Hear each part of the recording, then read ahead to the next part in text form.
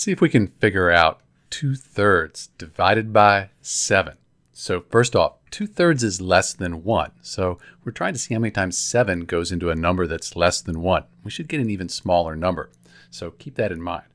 We're going to take this 7, and instead of 7, we're going to put it up here. We're going to call it 7 over 1.